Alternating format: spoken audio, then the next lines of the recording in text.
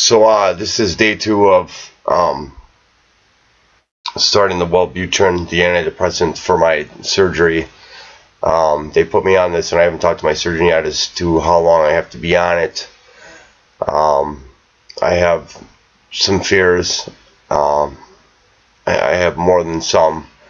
They're going to be taking out 3 of my discs in my back, starting from the S1, working its way up to the L3. At this point, I'm just praying and just hoping everything goes well. The smoking's today's been a bad day, but tomorrow should be a little bit better. So I'm kind of making a little documentary on how my fusion is going to go, and to any of those who have had problems, see what I've done. Had the shots, the steroid shots, the creams, the chiropractor, you name it, pain meds, and something else has got to be done. So this is going to be my little story, and it's not going to be funny or comical by any means, I don't think.